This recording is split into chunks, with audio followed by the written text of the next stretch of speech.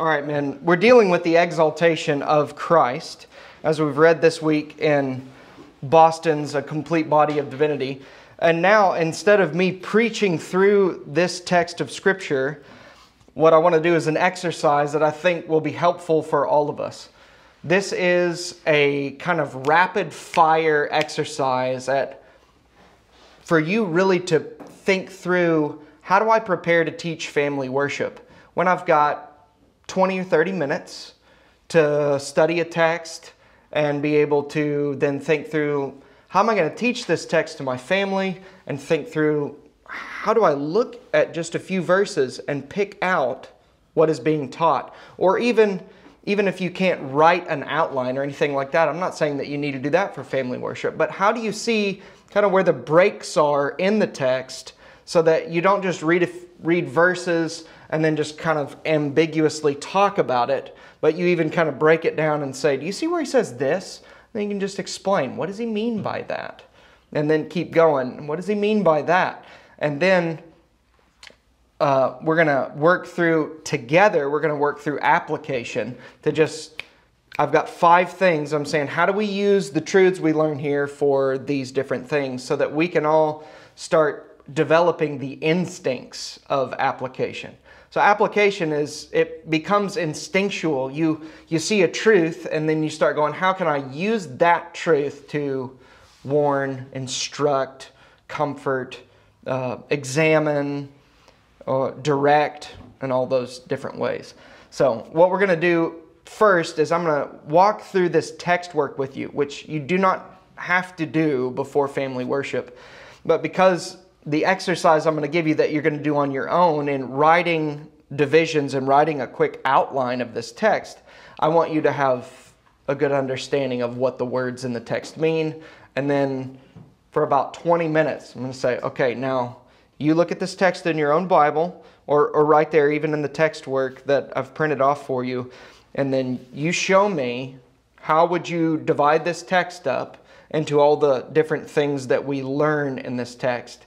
And then you write out a proposition above it of like, this is the truth that we should glean from this. This is the truth that is taught here. You're going to turn it into a short sentence of truth, not a heading or anything like that, but a statement of truth that stands on its own, that is a good way to say, that is the truth that's being taught here, what we should glean from it. Does everybody understand where we're going for? What we're going for? Okay, so you've got that printout here. I've also got it on the screen just so I can put my mouse over it.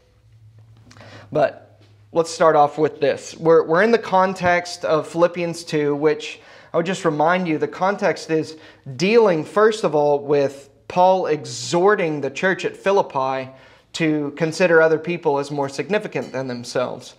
And then he goes off into this, it's kind of like an excursus from the main thing he's saying, and he's saying, have this mind among yourselves in verse 5, which is yours in Christ Jesus. And then verse 6 through 11, he launches into Christ humbled himself to consider even sinners more significant than himself in his humiliation to save us. And then he gets to and after that, God has highly exalted him, which also shows us what Paul is doing is saying, you want to be exalted? Humble yourself to the dirt. And at the proper time, God will exalt you. You will be exalted in glory. But first comes humiliation. So now we come in verse 9 to this exaltation part. And let me just point out these things to you and make sure we're all clear on what is actually being said here. So, verse 9 starts with therefore. Therefore, what does that mean? What kind of clue is that? Talking about all that was said before this. Yeah. He said these things. Somebody give me one sentence of what he's talking about before verse 9. Just one sentence. It doesn't have. I don't mean read a verse. I mean, like, what is he talking about? What did Christ do? What is he putting forward? Humbled himself to the point of death. Right. So Christ humbled himself to the point of death. Therefore, God has highly exalted him. So because Christ humbled himself to the lowest of lows, then God, this God, Theos here, that's God the Father. How do we know that? How do we know that's not God the Holy Spirit, or that's not Christ? How do we know that's the Father? Because he was the one doing the exalting. Yeah. And even the context right there, therefore God has highly exalted him. Who's the him? Has to be Christ. It has to be Christ, because there's talking about he humbled himself, now he's been exalted by the Father. The Father exalts him. You go further into the end of verse 11 and you see to the glory of God the Father. So this is, therefore, the Father has highly exalted him, him being Christ, the Son. That word has highly exalted. It's huperupsao, which the only reason you need to know that, and the reason I point that out, is it's two words, and the first word is hyper, which is where even we get our word hyper. So what he's saying, and the reason it's translated has highly exalted, because it's a word saying he has super exalted the Lord Jesus Christ. He's not just exalted him. This is a word that is only used one time in the New Testament. And it's talking about being super exalted. To exalt, it's a word that means to the highest possible rank and authority and power. So it's a very strong word. Because Christ humbled himself to the point of death, the Father has super exalted him, hyper exalted him. And not only that, and bestowed on him. Again, the him there is the Son. God the Father has not only hyper exalted him, he has bestowed on him. This word bestowed, it's to give graciously, to give freely, not under compulsion, not reluctantly, but to give freely. And it has to do with a pleasurable giving. And so the Father doesn't bestow the name that is above every name on the Son reluctantly in any way. But the Father, being pleased with the redemption of Christ, is pleased to bestow on him the name that is above every name. Now, what I think Paul is actually getting at there is not some kind of mysterious name, and it's not only his reputation, which is what the name has to do with. A name is who you are and your worth, your reputation. But I think what he's actually getting at is the Father, in raising Christ from the dead and exalting him, has named him Lord. This is the same exact thing that Peter says on the day of Pentecost when he's preaching to the Jews. After the resurrection, Peter says, "Therefore be certain of this, men of Israel, God has made him both Lord and Christ, this Jesus whom you crucified." Not meaning that the Father makes him Lord in some sense that he wasn't already, but the Father, in raising Christ from the dead, bestows on him this name, this title, highly exalting him and giving him the highest title imaginable, Lord of everything. And so he's bestowed on him the name that is above every name. And even that preposition, that is above, you can see in the text work, it's huper. It's the same word that is the first part of has highly exalted him. It has to do with a lifting up. And so that is above every single name, i.e. Lord. The reason I'm saying it's Lord is because even in the context, when it gets to later, halfway through verse 11, look, "And every tongue confess that Jesus Christ is Lord."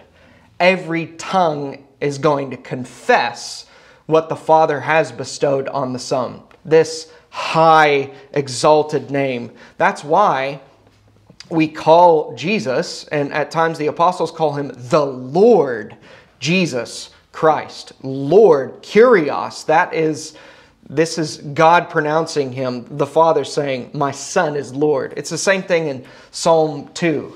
"I have set my King on Zion, my holy hill." Therefore, the Father laughs when the enemies try to thwart his plan. He laughs. He mocks them because I've set my king on Zion. I've bestowed on my son the name that is above every name. He is Lord. Lord of lords, King of kings. He's Lord of all. So, bestowed on him that. God has highly exalted him. He's bestowed on him the name that is above every name. So that. These are the things you need to pay attention to as you're studying the Scripture. Go back to verse 9. Let me point out a few things that help you understand. This is how you understand what's being taught. And this is really not, this has nothing to do with reading Greek. This has to just do with reading English, which many adults still can't really do that well, or try to discover what is being said, what's being argued for. Here's how you divide up texts, generally speaking. Look for the conjunctions, which is an and, or a but, or a for, or a therefore, things like that. Therefore, God has highly exalted him, and, so there's a division, and bestowed on him the name that is above every name. Then there, at the beginning of verse 10, there's another conjunction. So that he highly exalts him, bestows on him the name that is above every name, to the ends of, for the purpose of. And so there's another place. When you learn to read, even English, you start to see, here's how you even divide up and you help people understand each of these phrases and what we should learn from each of these. So that at the name of Jesus, every knee should bow in heaven and on earth and under the earth. Verse 11, and, there's another conjunction, every tongue confess that Jesus Christ is Lord. Then 2, you have to pay attention to some prepositions as well, because they have the same kind of form like the so that at the beginning of verse 10. Do you see that? So that, you can see his argument continues. He's done these things so that at the name of Jesus every knee should bow. And then, and every tongue confess that Jesus is Lord. And then halfway through verse 11, 2, there's a preposition you got to pay attention to because there's another division. 2, the glory of God the Father. What that means is the ascribed glory of God the Father, his splendor, his majesty, his brightness. The reason Paul includes that at the end of verse 11, I think, is to show that there's no competition in the Godhead between glory. It's Christ is glorified and magnified and exalted in everything he does in his exalted state, with every knee in heaven and on earth and under the earth, and every tongue in heaven and on earth and under the earth confessing and bending to Christ. That in no way diminishes the Father's glory, but that is all for Christ's glory, for the Spirit's glory, for the Father's glory, who highly exalted him and bestowed on him the name. Does that make sense? Does anybody have any questions as to just the words and the general understanding? Or is everyone, I want you to be able to look at that and say, yeah, I get what he's getting at. There's nothing that I'm like, I don't know what this phrase means, or I have no idea what. Because you need to have a good grasp of that. I understand what God is saying through this author, and then you can get into the, now how do I divide it and teach it plainly and clearly? So you got to first have that part. Does everybody understand? Are there any questions at all? Anything that's unclear?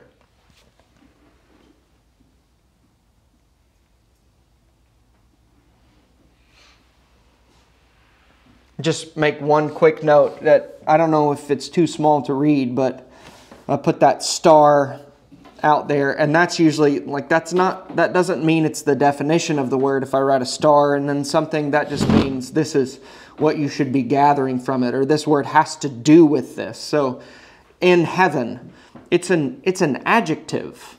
It's not a preposition and then a noun.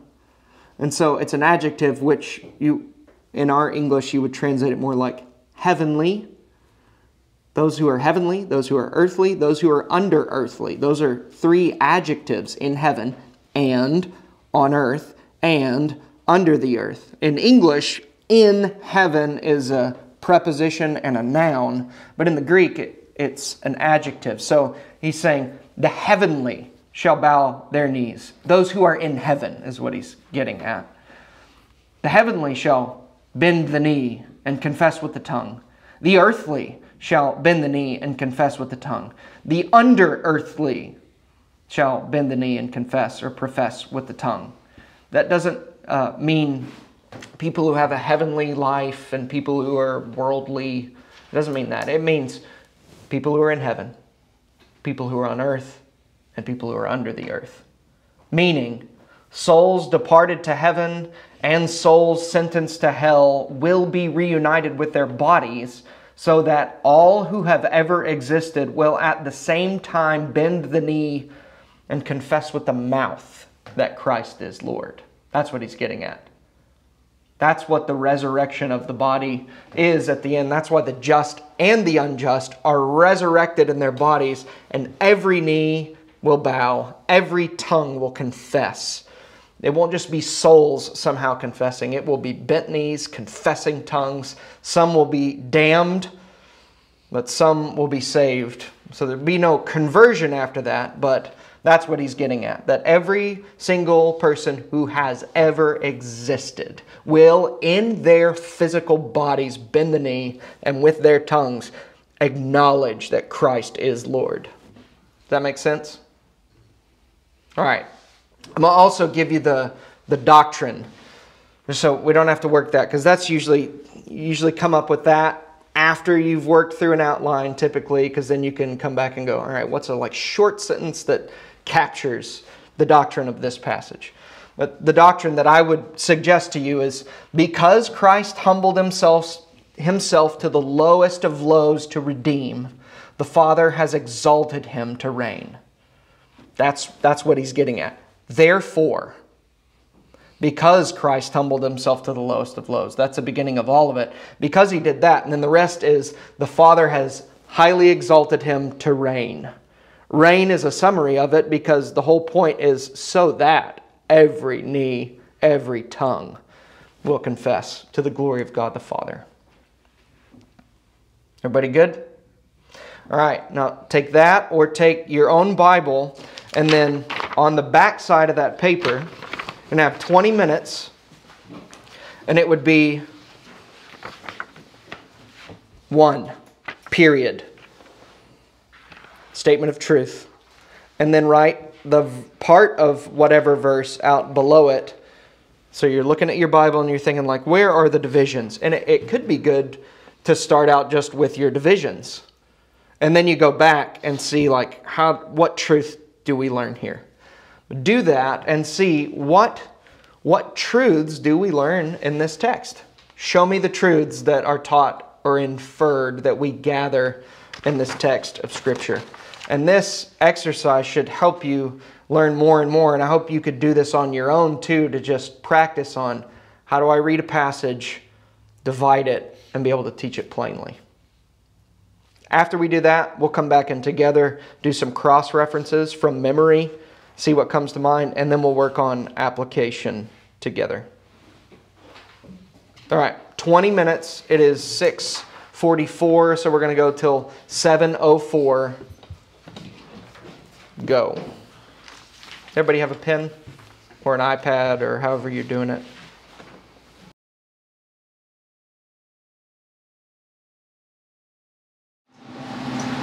You guys see that? Yes. Okay, how many points do we have, Jake? 6. 6 points, all right.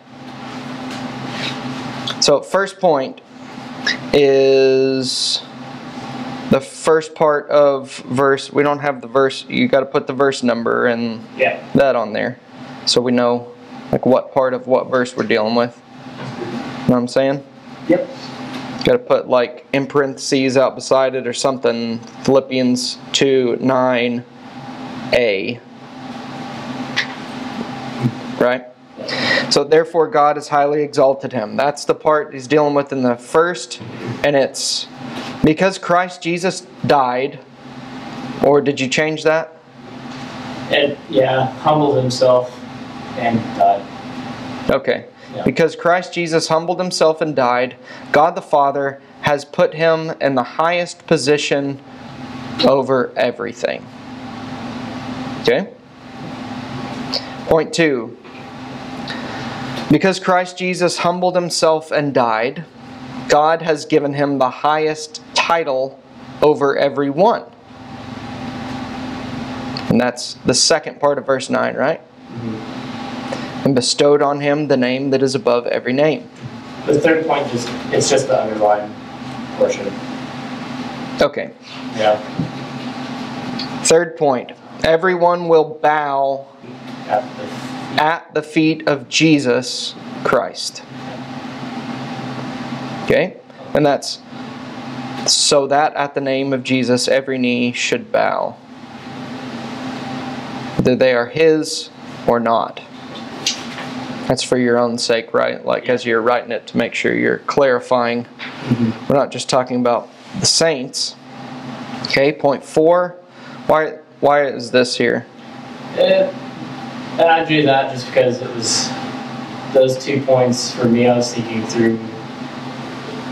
They're different sections of the text, but when I was thinking through the points of what is gleaned in each part, they were really similar.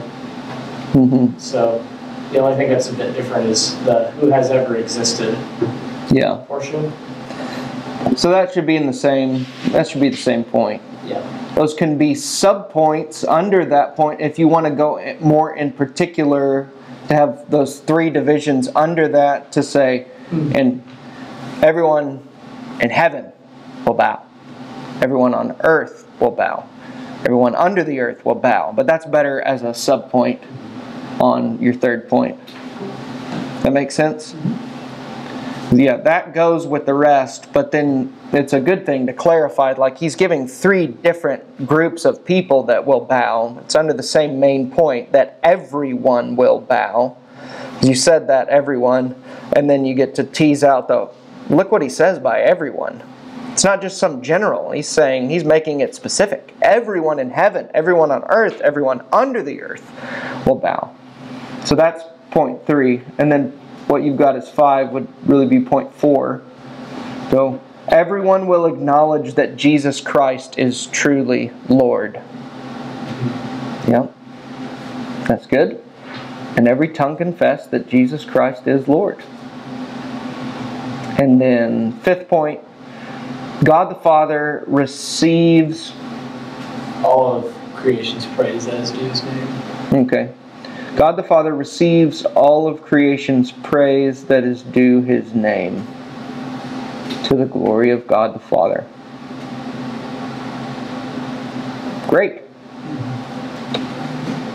Any feedback? Anybody? Any thoughts?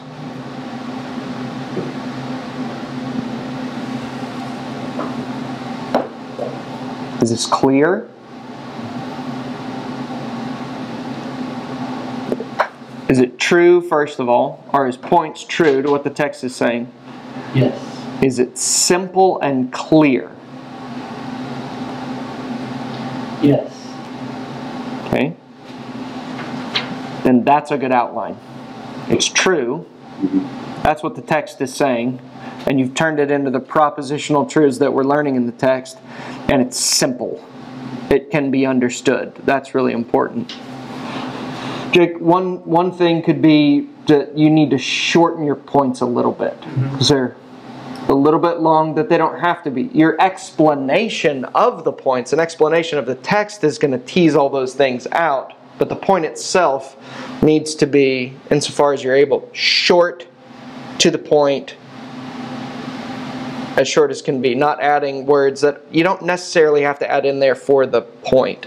Clarifying it. Yeah, like when you're explaining the verse and why that's the point, like you're going to tease out all those different things kind of in there under the simple statement, short point. Does that make sense? Okay. Everybody on the 4th point is probably going to be pretty long. Yeah. Everyone on the 4th point, yeah. Everyone will acknowledge that Jesus Christ is Lord. That one's pretty. That one's short. I'm looking at my fourth point. Oh, okay. Sorry. All right, who else? Who else wants to send me a picture of your outline? I sent one up there to you, I think. Okay, let me get it. Oh, yeah, I got them waiting on me. Okay. How many points is that? Is that a total of 6 points? 5. 5. Because 3 and 4 really should just be the same point. Yes, 5 points. Those in heaven, on earth, and under the earth should be included in that third point, but maybe subpoints under the third point that are clarifying each of those things. But that, I think, properly should belong to the third point. Paul, why don't you just tell us what your outline is? All right. And like your points and which part of the verse that has to do with. All right. I have 5 points. I started with the zero because it begins with therefore, pointing back to the earlier verses, so it sort of makes sense to me. Okay. The basis of the foregoing truths is predicated on the truth in verses 6 through 8 that Jesus humbled himself in obedience to the point of death. Use the therefore. Yeah, so that's kind of like that would be more like an introduction or the context. Not necessarily a point in the sermon as much as it's like the context. Does that make sense? Right. Okay. Point 1 then, and God the Father has exalted God the Son, Jesus, to the highest possible position, and quoted, God has exalted him. Very God good. I can't read my own writing.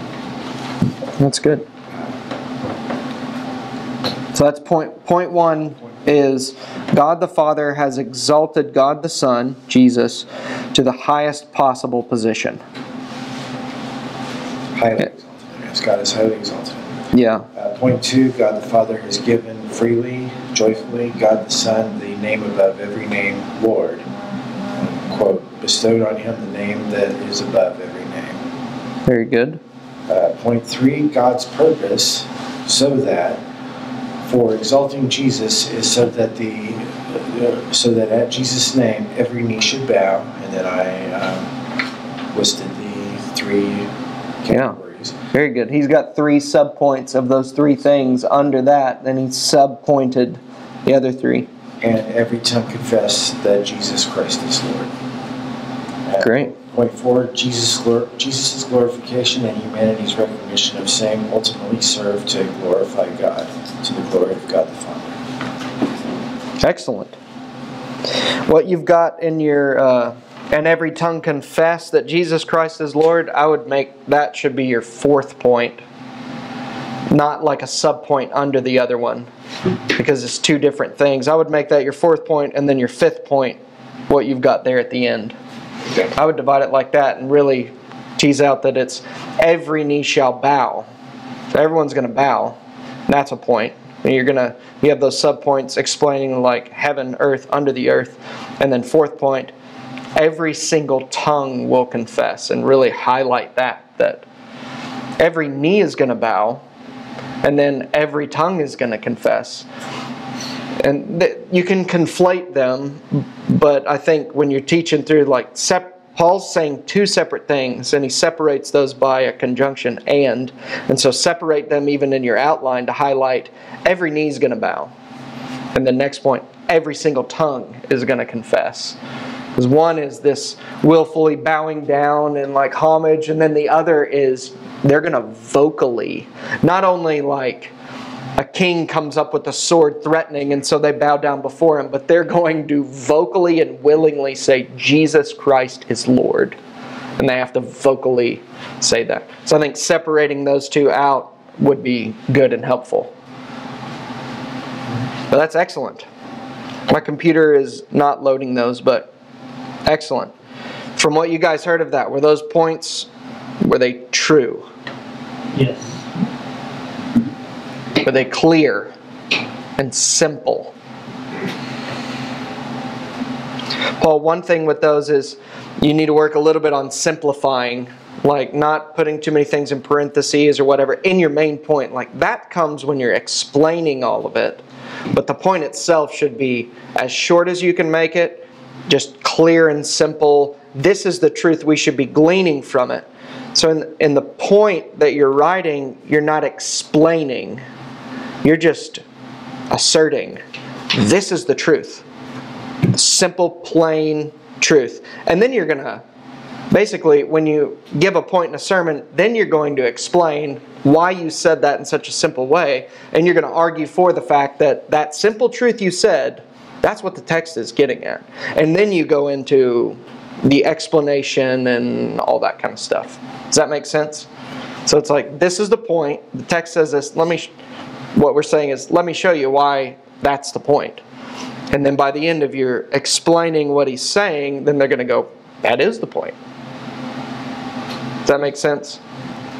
So simple, plain, short, not too teased out. The teasing out stuff comes with your explaining the text. But the point is simple, short, clear. But that was great. That's the hardest part, is you have to get it right. But then after you get it right, the hardest part is being simple and plain. And not like a long sentence that... And because you remember, when you're teaching, people are listening. They're not writing, they're not reading it. And so a longer point is sometimes really hard to follow because we're just listening to it. So it's got to be, if you can, it's got to be short, to the point, and then you're going to explain it all. Does that make sense? That was excellent, though.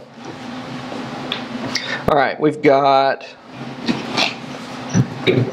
Dylan. I think this is yours. That you've got like a 1 and then a half moon to the next of it, right? Then a 2.5. Okay, that's yours. Okay, so tell us what your points are. Point 1. Because Christ humbled himself, taking human form, to die on the cross for our redemption, the Father has now exalted him higher than anything, higher than everything. Okay, and what's that? That's from the first part of verse 19? 2:9. Or 9, sorry, yeah. So that's the, therefore God has highly exalted him, yes. Right? Okay. Point 2, Philippians 2:9b. Because Christ humbled himself, taking human form, to die on the cross for our redemption, the Father has gladly bestowed on him the name that means Lord of all. Very good. Point 3, Philippians 2:10. The Father has exalted Christ and named him Lord of all, so that all people shall bow the knee to him, including those who have passed on. Well, here we go. Point 4. Keep going. Philippians 2:11a. The Father has exalted Christ and named him Lord of all, so that all these people not only bow the knee, but also acknowledge willingly or unwillingly that Christ is Lord of all. Point 5. Philippians 2:11b. All of these things, the humbling, the exaltation, the declaration of Christ as Lord over all, and the final submission of all people to Christ's lordship, is for the ultimate glory of God the Father. Excellent. Are these things true? Yes. Are they simple, short, plain, and clear? No. But every one of these, I'm reading this, and so the way that I would do my notes, and I'm going to show you my outline.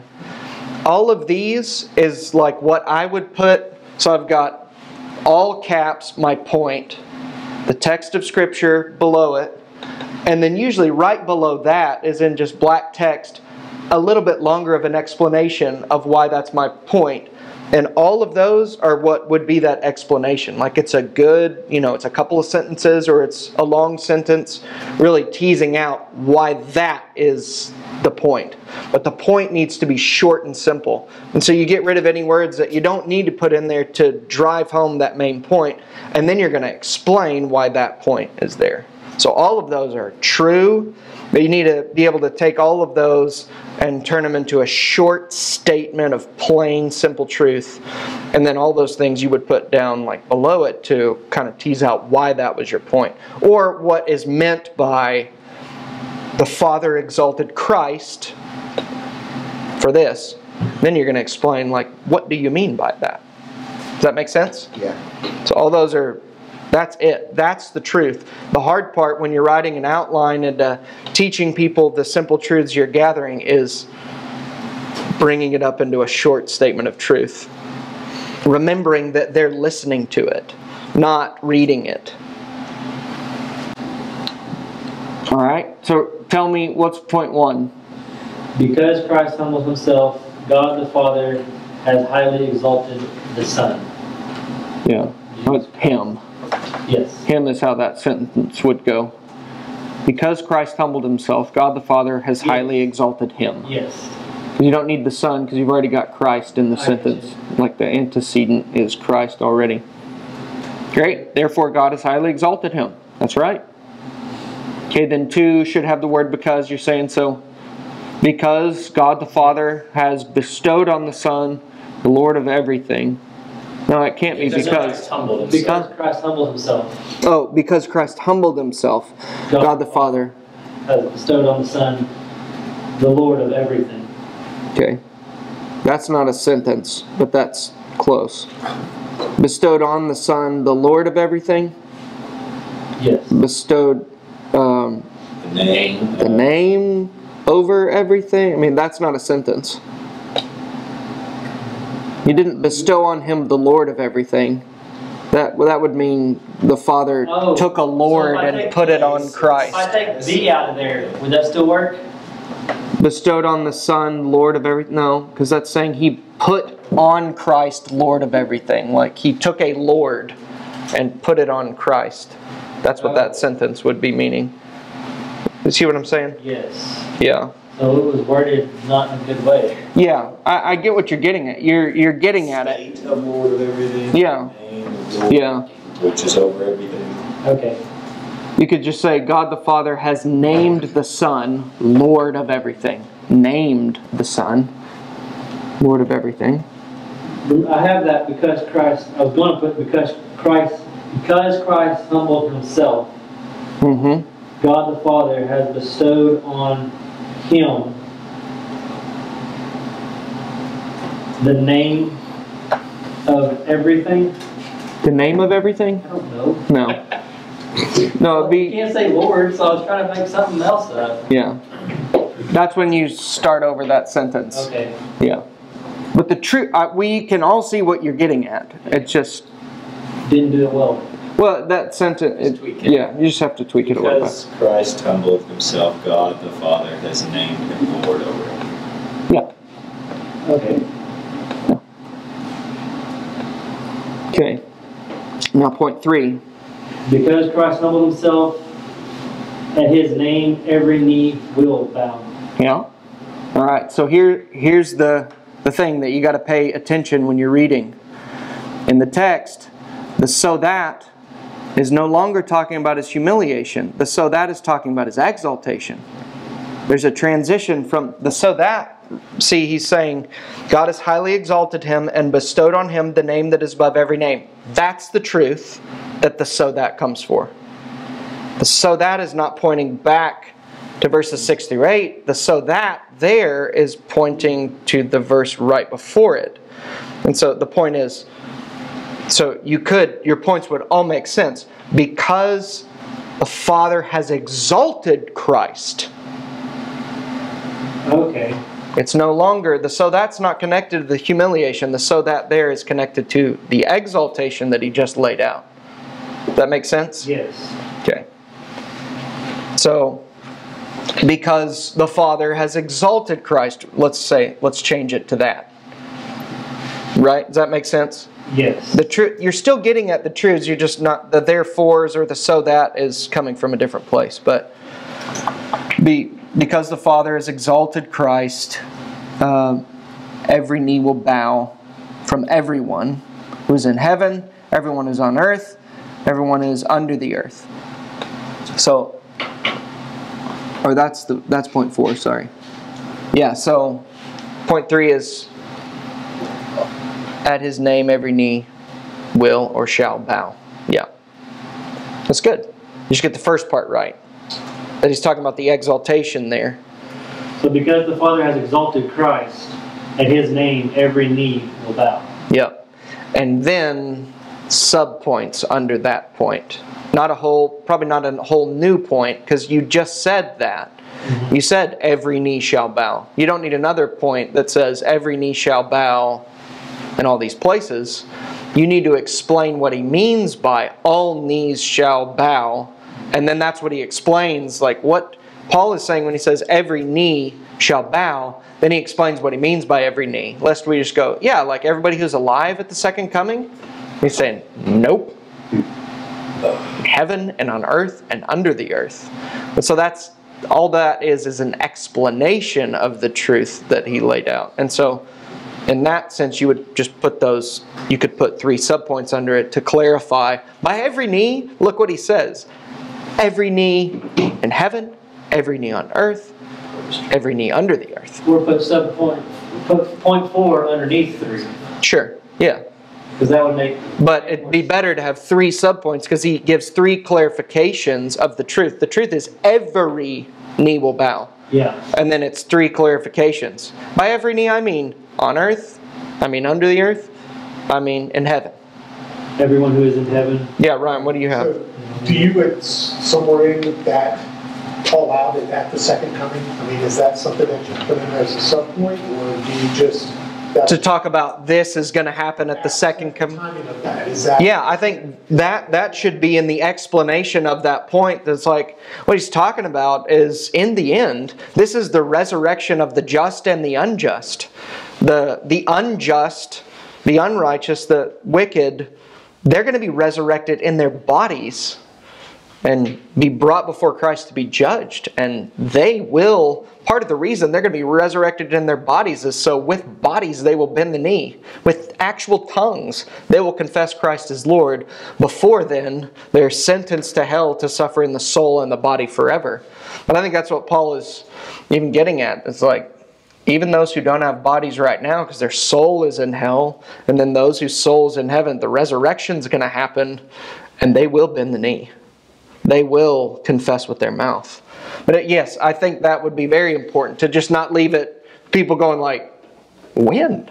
But not as part of the outline, that would be... Probably not. It's more like the explanation of...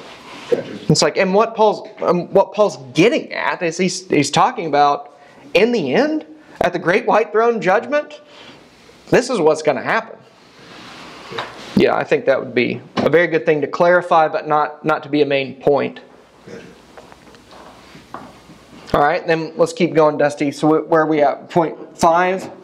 Yes. Which I would say should be point 4. Yes. Because Christ humbled himself, every knee will confess Christ is Lord. Yeah, everyone will confess Christ is Lord, right? Yeah. Oh, my bad. Yep. Yep. And then on 6, because Christ humbled himself, everything will be to the glory of God the Father. Yeah. And remember, it's the exaltation that we're in the results of the exaltation now. So, yeah, something like that.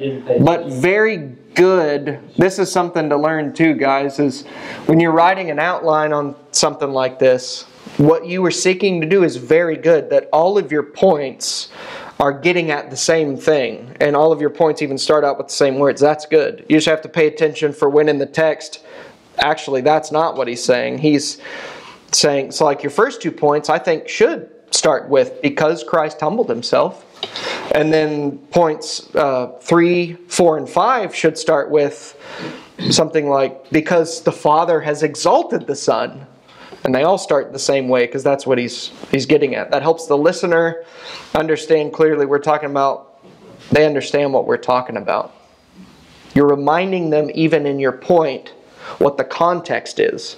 So if your point is just, every knee will bow to Christ, that's not as helpful as, because the Father has exalted the Son, every knee will bow to Christ. You're reminding them in your point what the context of everything that we're dealing with is. So that was an excellent job doing that. That's a clear, you can work that into your points to where you're reminded of where we're at. It's not just vague, like truths being thrown around. There's an argument that he's laying out. So, excellent job. So basically, verse 10 is where it should switch over to the exaltation all the way to the end of 11. Right.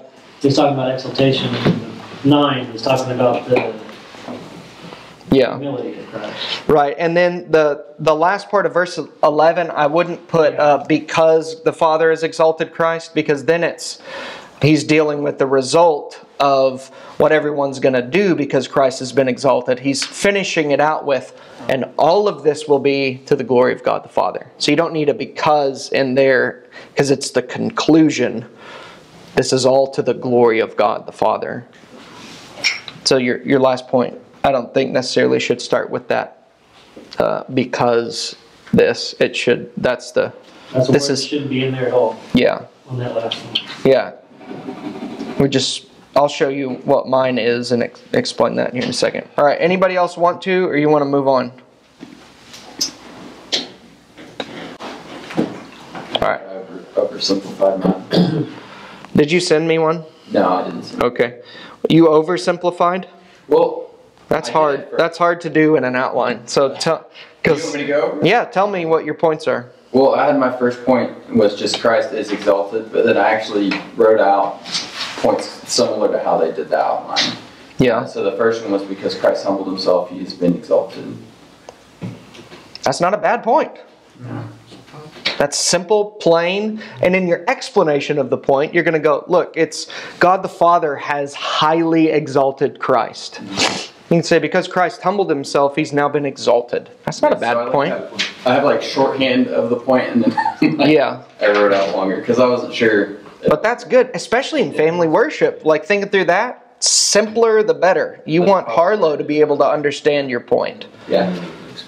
And you can say, because Christ got really low to save us from our sins, now he's been exalted high. Mm-hmm. Simpler the better. And you can explain all of the stuff under the point. Yeah. But simple's good. Okay. You want me to continue? Or? Yep, keep going.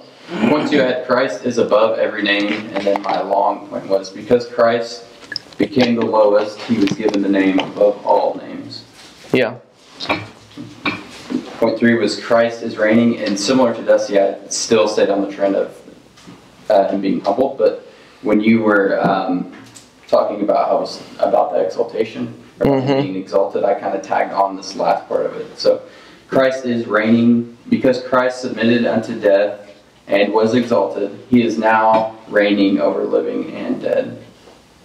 Or he's now reigning over the living and dead. Okay. It's still. Yeah.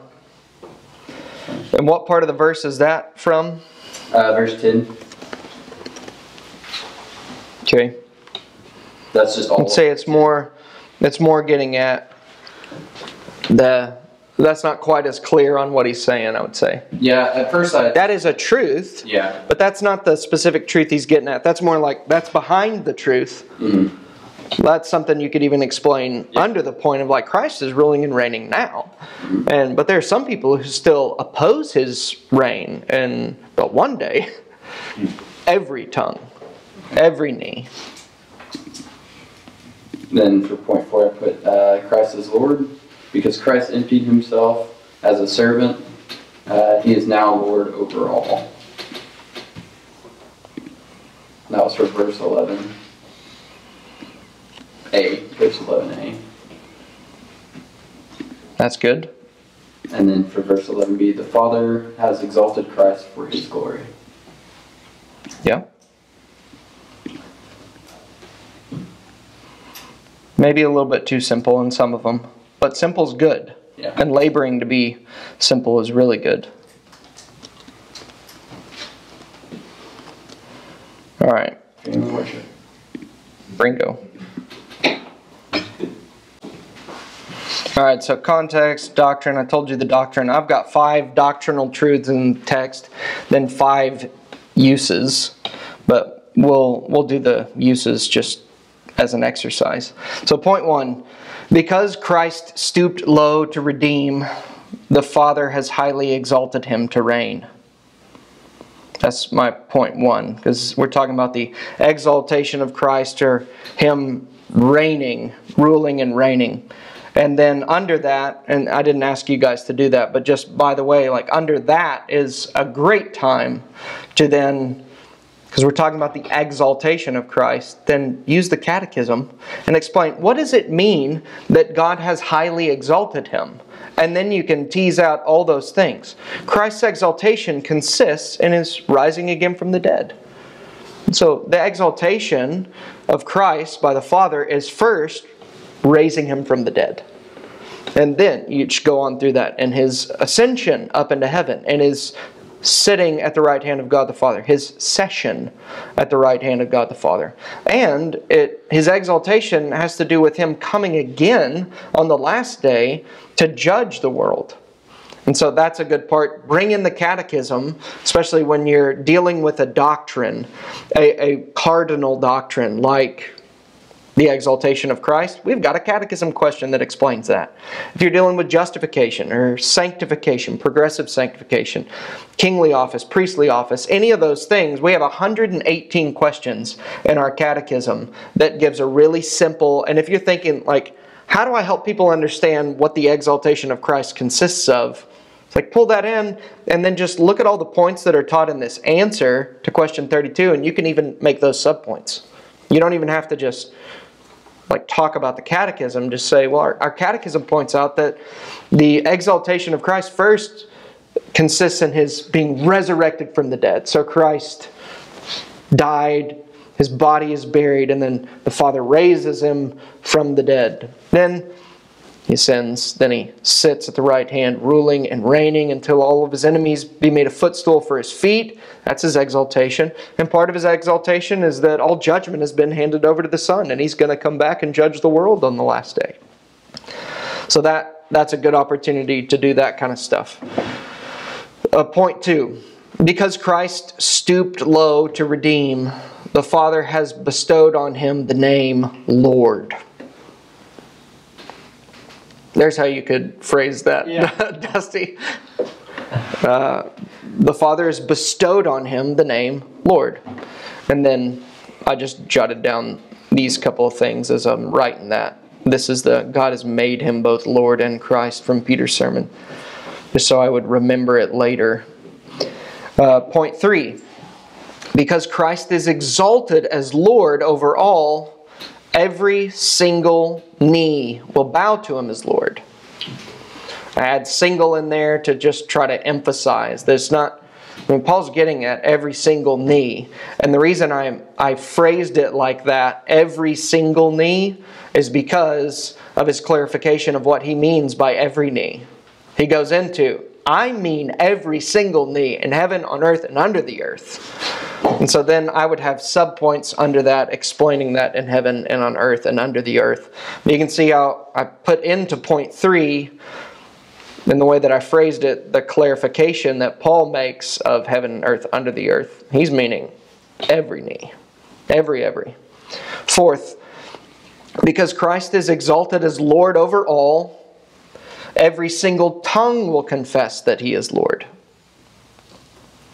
Every tongue confess that Jesus Christ is Lord. That every, we have to interpret the every based on what he said in verse 10, because he has just said, so that the name of Jesus, every knee should bow. Then he clarifies what he means by every. And so then we should take that with us into verse 11. And so he doesn't have to repeat himself. Every, and I mean every tongue on heaven and on earth and under the earth. He doesn't have to say that again. He just clarified, I mean every single. And so every single tongue will confess that he is Lord. Then point 5, every knee bowing and tongue confessing will serve to glorify God the Father, who exalted his Son as Savior and Lord. That's borderline too long. I wasn't going to say anything. But I'm trying, that's the conclusion. So usually if the last part of the verse is a conclusion, or your last point is kind of the conclusion, I'm trying to write the point in a way that brings back everything that we've just said to emphasize. Every knee bowing and tongue confessing will serve to glorify God the Father, who exalted his Son as Savior and Lord. That is like all 5 points put into one, but it's borderline being too long. And then the uses that we're going to work on: instruction, warning, examination, comfort, and exhortation or direction. Anybody have any questions about this outline? Okay, let's go to cross-references. This is a good exercise to do as well, so you can think through, like, how well do I know the Bible? Actually, I'm going to have to pull that back up. John 12 jumped out at me when I was reading it.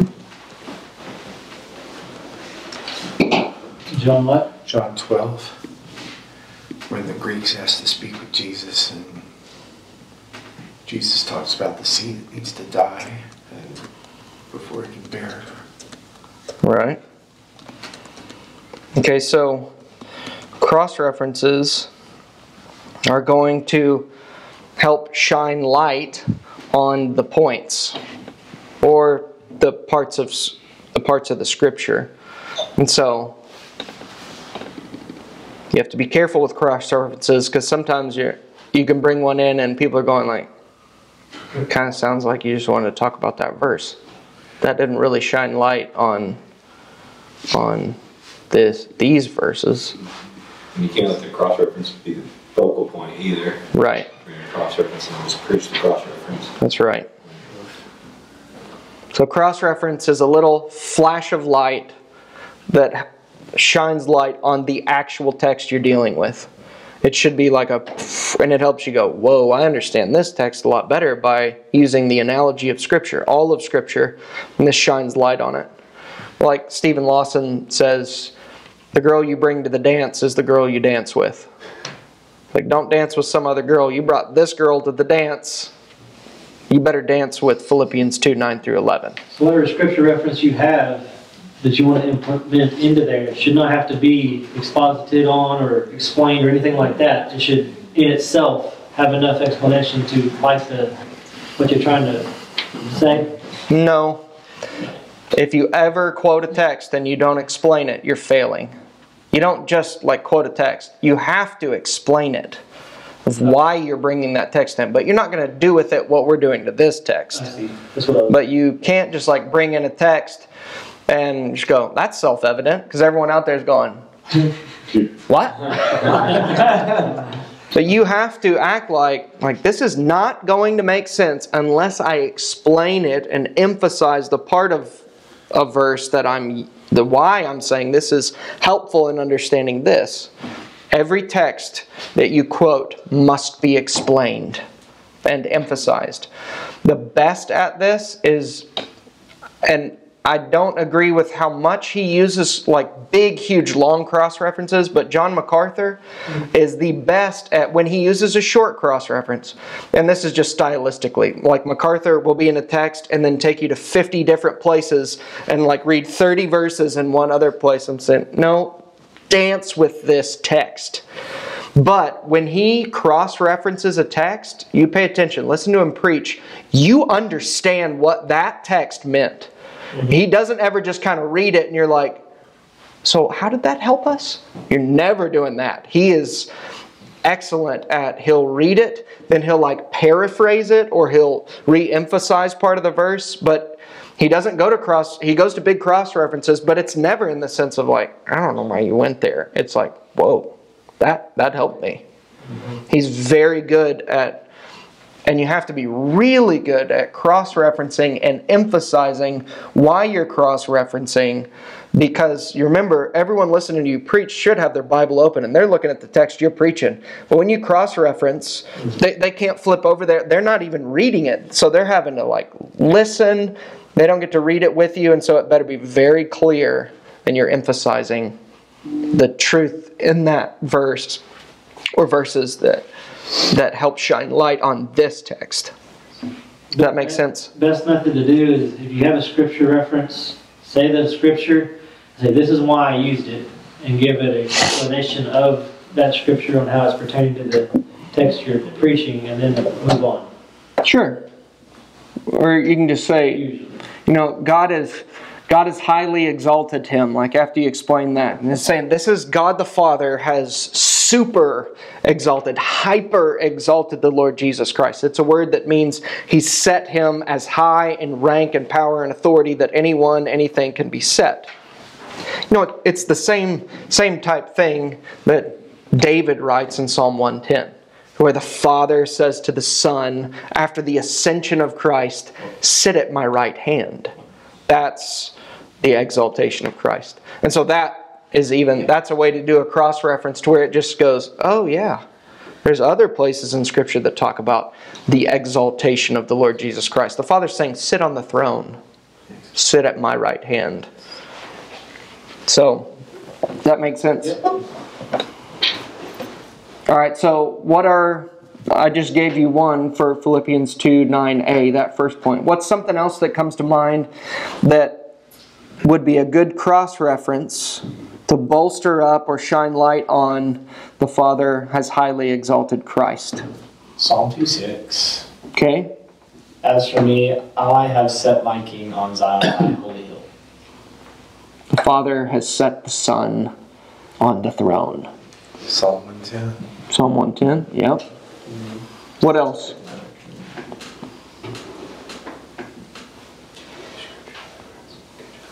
Psalm 24.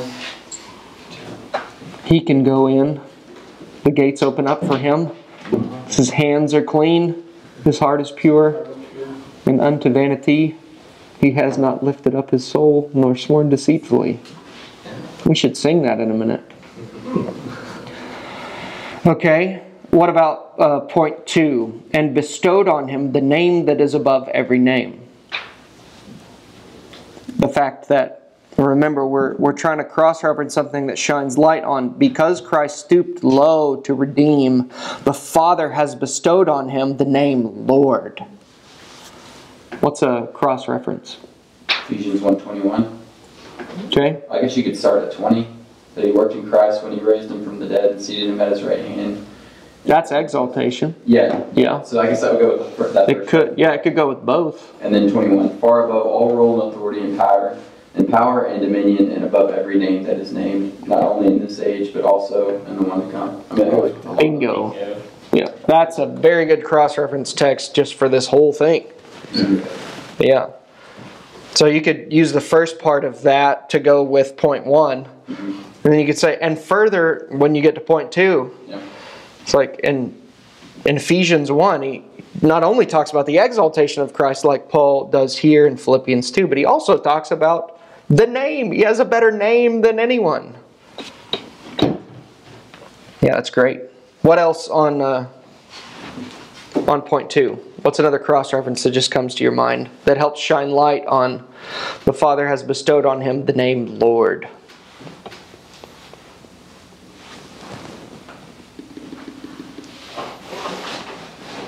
Acts 2. There's one right here. That's a good cross-reference.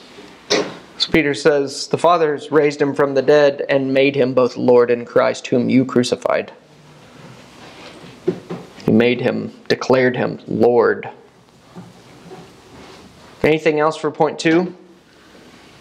John 10:17, Isaiah 52:13. No. By memory. Oh. And quote the verse to me. I can't. Okay, that's what I'm going for. That's why we read the Bible a lot. Part of it is that, because you better understand the other parts of the Bible when you are really familiar with the Bible. Because it comes to your mind like Peter's sermon on Pentecost, or Psalm 110, like you said earlier, Paul, or Psalm 2:6, or Ephesians 1. That came to your mind because you've read Ephesians, and it's like, it just triggers. When you see that truth, you go, I've seen that truth, or I've seen something that helps us understand this truth. We just went through Hebrews 1, 2. Yeah.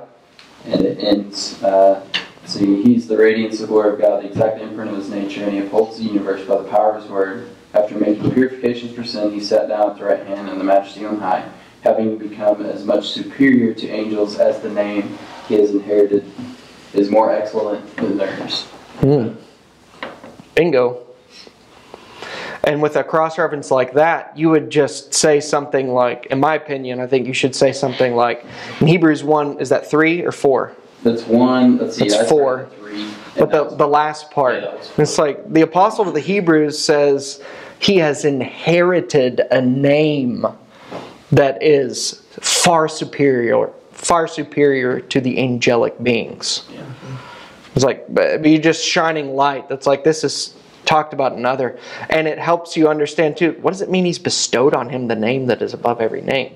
It's like, well, the apostle to the Hebrews says he's inherited. It means because, and the verse right before that has to do with his humiliation. After making purification for sins, humiliation, he's exalted, he's sat down at the right hand of the Father, and he inherits a name far superior. It's the same thing here.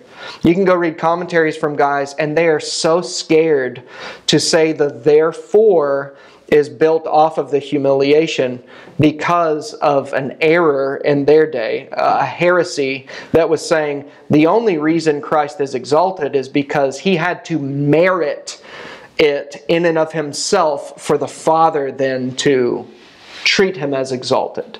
It's like, no, that's not what Paul's getting at. But they were scared to say that therefore had to do with his humiliation leading to his exaltation because they were scared of that heresy, where people were trying to act like Christ wasn't already infinitely glorious before his incarnation. And so they shy away and they say it doesn't have to do with that. But it does. It's what the text says. It's the context. Because Paul's whole point is, you men, humble yourselves and serve other people. And he says, just like Christ did. And then at the end, 9 to 11, what's behind that is, look how the Father has exalted the Son after his humiliation. You will also be exalted. You'll be glorified. So put yourself low now. Right now is low time. Later is glorified, exalted time, reigning with Christ in heaven. But you can read some of that and go, I don't know, it really seems like he's saying therefore, and he's building off of that because this is the rewards of his suffering. But, all right, so let's go on to point 3. What are some cross-references that come to your mind for point 3? John 18, 5 and 6. What is that? It's where Jesus is being arrested, but they answered him, Jesus of Nazareth. Jesus said to them, I am he. Judas, who betrayed him, was standing with them. When Jesus said to them, I am he, they drew back and fell to the ground. Yeah. I don't know if that's helpful or not. Yeah, it can be just the power of, yeah. And the Greek is I am. It's not I am he. Right. They say, we're seeking Jesus of Nazareth, and he says, I am. And they fall. Woo! That's crazy. That'll preach. All right. What else? Brandon, what's something that comes to mind? Anything come to mind for point 3? So that at the name of Jesus, every knee should bow in heaven and on earth and under the earth. Dealing with the first part or getting into the subpoints? Either. Just with breaking out the subpoints, I think each of those can really be this good clarifying things that show the significance. It's like for those in heaven, you have a passage, I think it's Paul in 1 Timothy, that he will receive the crown of righteousness and all who longed for his appearing. Just that those who longed for his appearing and died without seeing it will bend their knee at his appearing. It's good.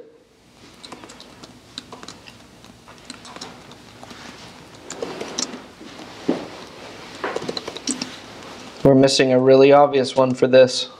Anybody have a New American Standard Bible? King James? It'll be all caps. That part of the verse will be all caps because he's quoting Isaiah. To where Yahweh says, every knee shall bow to me and every tongue confess. Every tongue will swear to me is how it's phrased in our translation. But the reason the NASB and the King James puts that in all caps is because that's how they treat an Old Testament quotation in the New Testament. But he's literally, this is what's crazy even about this exaltation of Christ, that naming him Lord brings with it the Greek translation of Yahweh is Lord.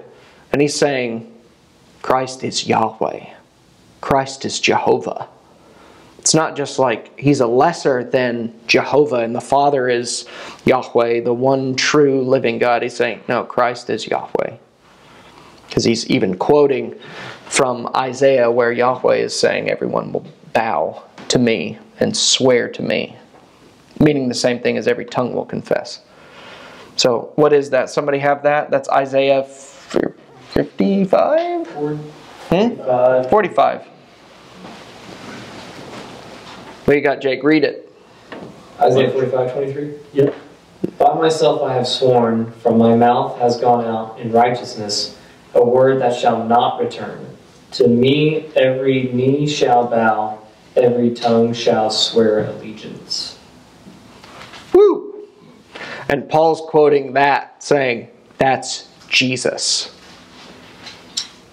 Jesus. All right, what about 4? Let's move, I guess maybe not from 4, because that is included there. What about 5? Every knee bowing and tongue confessing will serve to glorify God the Father, who exalted His Son as Savior and Lord. Why is it a bad thing to look on the references here? Because the exercise is for you and for you to see, do you know the Bible? Okay. Do you read the Bible enough to just like, it's in you? Have you hidden the Word in your heart so that you may not sin against them, but so that also you can be a better student of other passages because you read this and you're thinking of something else. Does that make sense? That's what this exercise is for. Not to write a sermon, but to show, I want you to see how badly you need to be devouring the Scriptures.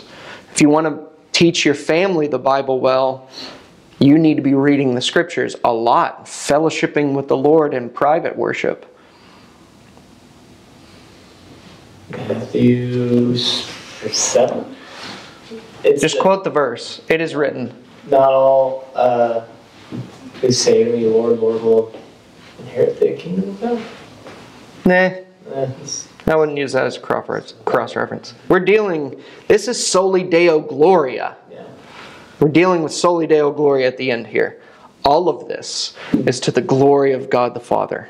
I still want to say Ephesians 1. That's Ephesians. Yeah, I know. 1 Timothy 1:17. What's that?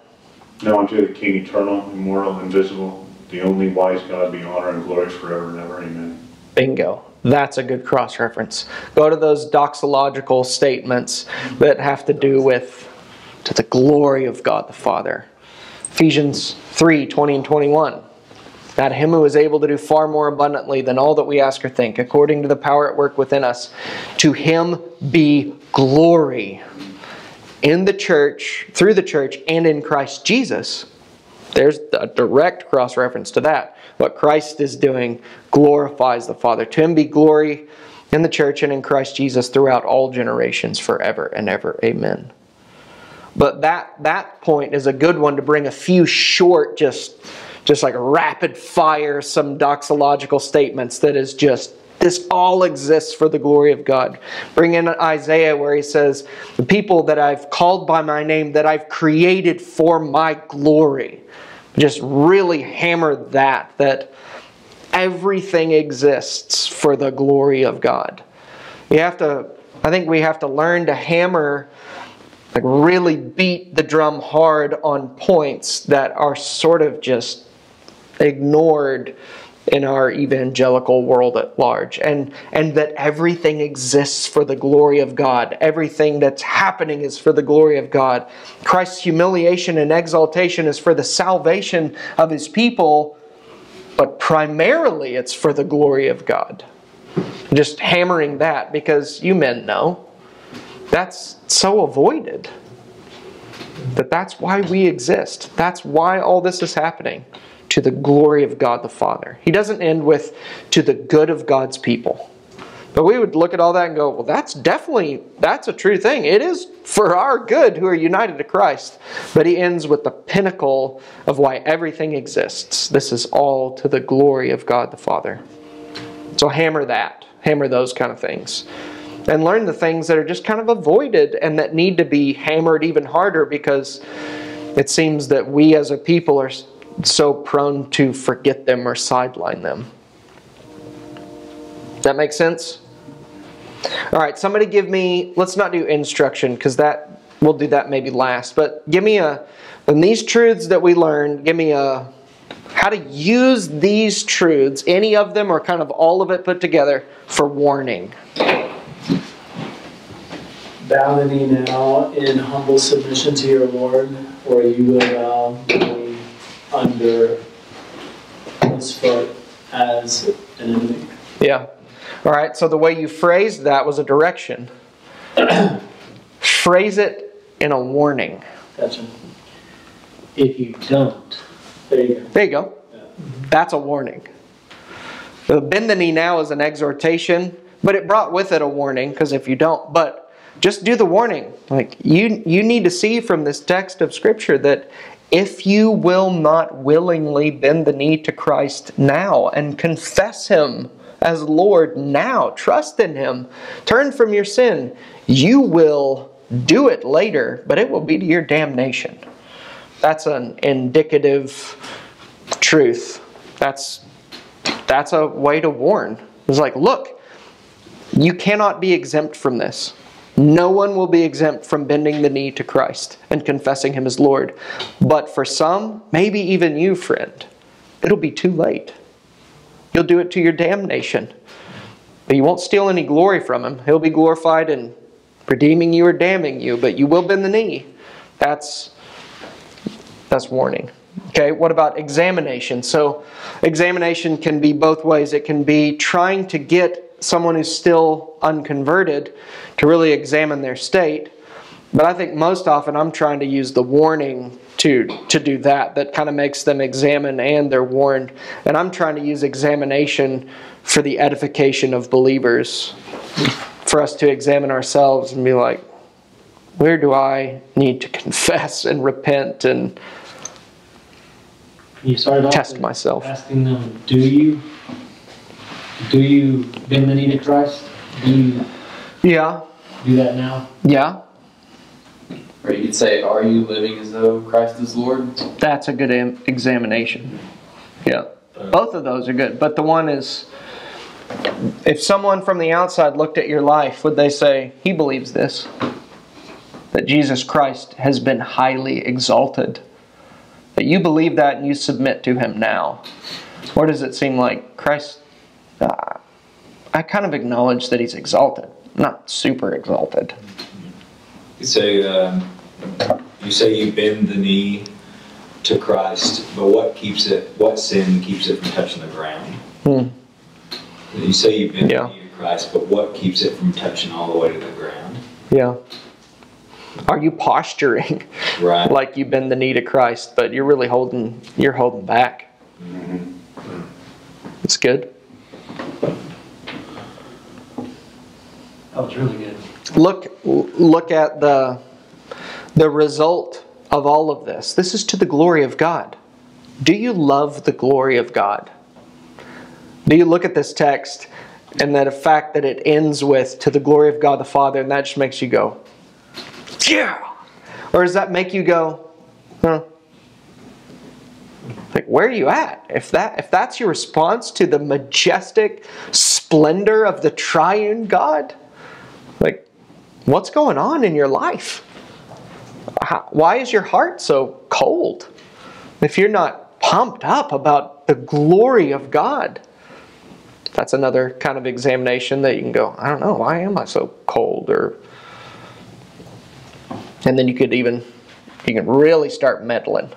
It's like, are you making peace with sin that you know about, but you're just making peace with it? It's like, yeah, your heart will probably be cold to the glory of God because you're more committed to your glory. Things like that. All right, how do you use this for comfort? If you're already bowing the knee, then you're a joint heir with Christ, and you'll profit by your own glorification. Yeah. Yeah, that's great. If you suffer humiliation now, you'll be exalted later. Great. Very good. Especially, and then you go further into that, like, you who are suffering now. Maybe not persecution or like humiliation in the sense, in some other sense, but you who are suffering now. Look at the sufferings of Christ. Look what He's done for you, believer. And look how those who sow in tears will reap with shouts of joy. Like those kind of things. Think of sick people, suffering people. Think of Christians who are laboring, they're trying to grow in grace, and they have blown it. And they've got sin they need to confess, and they know it, and they're under conviction, and they're repenting of it, but they need to have their face lifted up and say, Christ is not going to abandon you. Keep going. Like, think of all those kind of different cases. Anybody else have a comfort?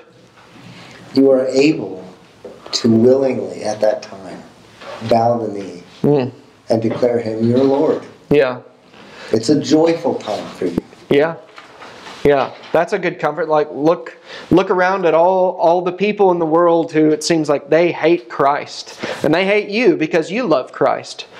One day, you will joyfully declare Him Lord, joyfully bend the knee, and everyone else will too. You're on the winning side. You know what I mean? It's that, like, hey, we win. We're going to win. That's a comforting thing. All right, what about exhortation or direction? Exhortation is more like you should. Direction is just saying, do this.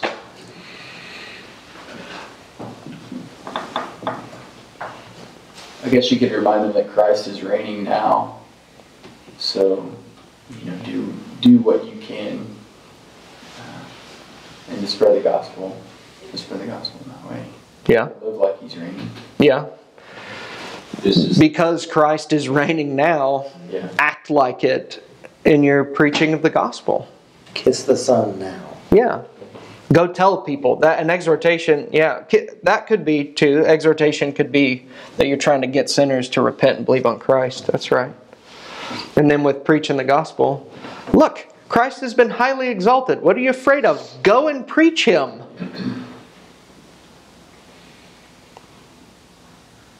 What else? What else for exhortation, direction? This is where the rubber meets the road. You want to use these truths so Christians can go like, okay, but what do I do? What do I do with this? I don't want to be a hearer of the word only. I want to be a doer. So what is implied in this that I should be doing? Because Christ is reigning over everything, you should not have any fear and have the courage to go out and do what you should be doing. Yeah, that's more like comfort that kind of gets in only the end of the sentence is an exhortation. But with exhortations and directions, they should be really specific. Because I try to give comfort in there at the same time. Yeah, but separate those. Like, you want to comfort, but then you want to give clear direction. Like, because if you told me that, I just go like, okay, that's already what I'm doing. I'm in my mind trying to do what I should be doing, but something more specific. Brandon, what's an exhortation that we should glean from these truths? Humble yourself, therefore. Yeah. Look at Christ. Stooped low. Humble yourself. You want to be great? Serve. You need to go and serve other people. The King of the universe served. You need to serve. And then get explicit on that. Like, what does that look like? I'd say every tongue confessing that Christ is Lord glorifies God the Father, then go and proclaim that Christ is Lord for the glory of God the Father. Yeah. He's Lord. Talk like it. Act like it. Go proclaim that to people. Be concerned with what glorifies God the Father. That's good. Go and proclaim it. Mm-hmm. Could you break it up to different, like, people, husbands and fathers? Oh, yeah. Exalt Christ in your home. Yeah. Look how exalted Christ actually is. Men who are leading your families. Teach that or Teach how awesome and how highly exalted Christ is. And act like it in your home too. Act like Christ is highly exalted because He is. Don't act contrary to this in your home, and preach this Christ. Don't preach a weak, begging, wimpy Christ. Preach the one true Christ who is exalted. God has bestowed on Him the name that is above every name, so don't take it out of education. Yeah, it's good. Make sure you're educating your children that everything is saturated with the name that is above every name. Christ is Lord over the education. Excellent. One of the things for earlier for warning is, if you will not humble yourself now, God will never exalt you later. You won't humble yourself now, you will not be exalted later. The cross comes before the crown. The meek, the exhortation of looking at Christ's humiliation leading to His exaltation. It's the same thing He says in the Beatitudes. The meek shall inherit the earth. It's not the arrogant, it's not the proud, it's not the tall, it's not the strong. The meek shall inherit the earth. So that's more like a use for instruction. Some of these things are things you want to put in there first for instruction, like clarifying what are some inferences, some truths inferred, or from dealing with this from other places in Scripture that you want to make clear. The humble shall reign with Christ.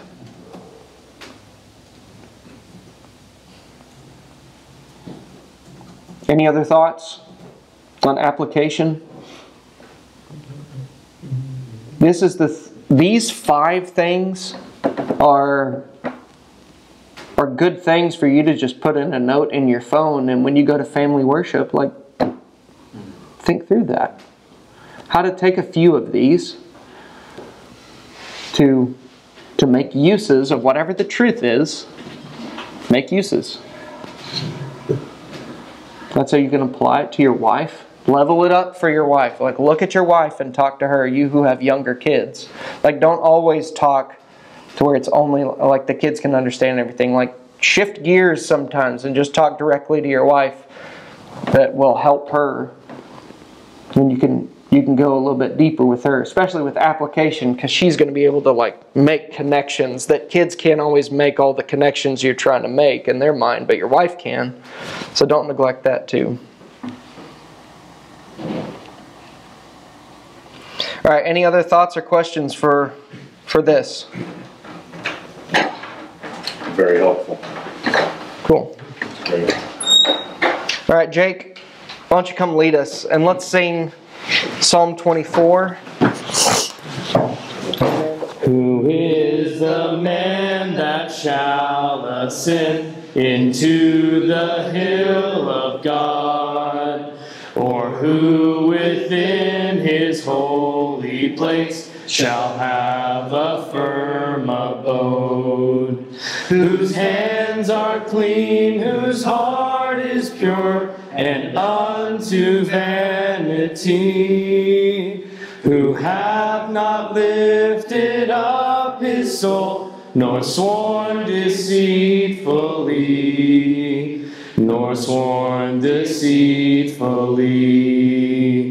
He from the eternal shall receive the blessing Him upon, and righteousness from the God of His salvation. This is the generation that after Him inquire. O Jacob, who do seek Thy face with their whole heart's desire, with their whole heart's desire. Ye gates, lift up your heads on high, ye doors that last for aid. Be lifted up, that so the King of glory enter may. But who of glory is the King? The mighty Lord is this. Even that same Lord, that great in might, and strong in battle is. And strong in battle is. Ye gates, lift up your heads, ye doors, doors that do last for aye. Be lifted up, that so the King of glory enter may. But who is he that is the King of glory? Who is this? The Lord of hosts, and none but he, the King of glory is. The King of glory is. Let's pray. Father in heaven, thank you for seating King Jesus on high and bestowing him the name above all names. Thank you that you have put your enemies under your feet and making them your friends. In Christ's name, amen. Amen. Amen. Until next week, man.